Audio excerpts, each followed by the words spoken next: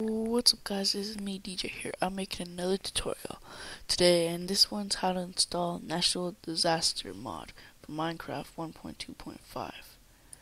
Alright, so the first thing you want to do is download Natural Disaster mod and mod loader and mod loader MP. Links are in the description. Alright, once you done that, you want to go to your run, app that percent, and go to your Minecraft. If you guys watched my earlier videos, I said that I can't use my run, so I'm just gonna demonstrate from this Minecraft folder. One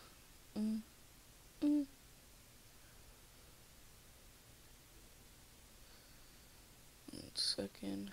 Oh, right here it is. So you take your mod loader and you just drag everything in there. Just drag and yeah. Then do the same thing with your mod loader MP. Yeah, and your natural disaster mod.